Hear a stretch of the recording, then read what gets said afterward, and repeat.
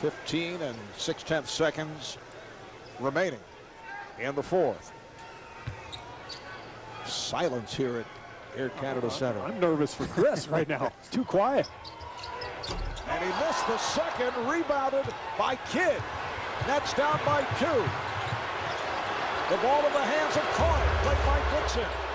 Kidd able to save that pass. Here's Carter going for the, no, gets the up, for the win.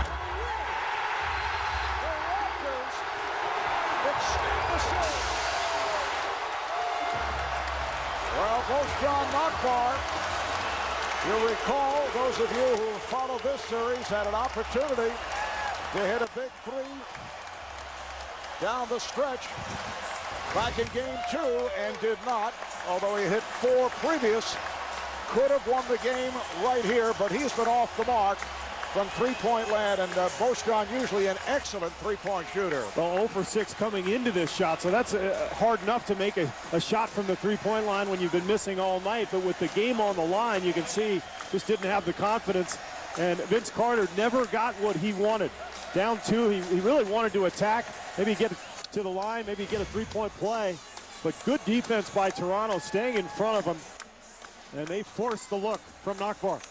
Jose Calderon with a playoff career high, a overall career high, 25 points and 8 assists.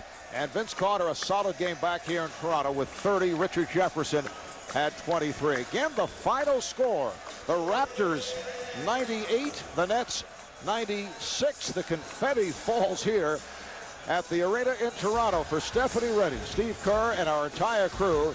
I'm Marv Albert. The series heads back to New Jersey for Game 6 on Friday. We now take you to Dallas, where Dick Stockton and Reggie Miller are set to bring you Game 5 of the Warriors and the Mavericks.